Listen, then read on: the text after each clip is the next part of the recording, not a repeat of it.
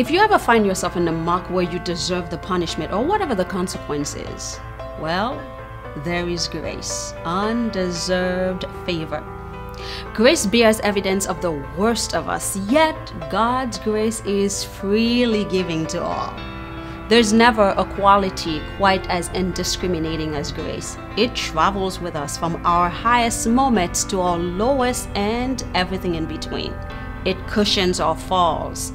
It pads our walls of bad choices and moments of indiscretion. But more importantly, grace works continuously to reconcile us to a beautiful relationship with God, the giver of grace.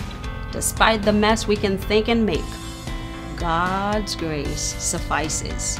So today, I pray, may your need for grace be fulfilled. May you experience the length and the breadth of God's undeserved favor, that you can give yourself some grace, and perhaps to someone who may need it from you.